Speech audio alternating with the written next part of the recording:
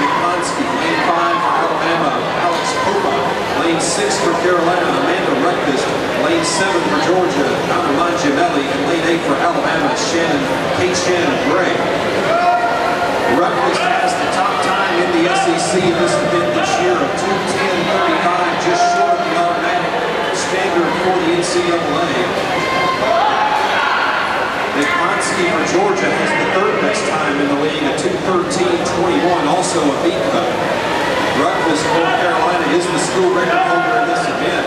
The pool record, 2:14.02, set by Florida's Allison Wagner back in the 1995 SEC Championships.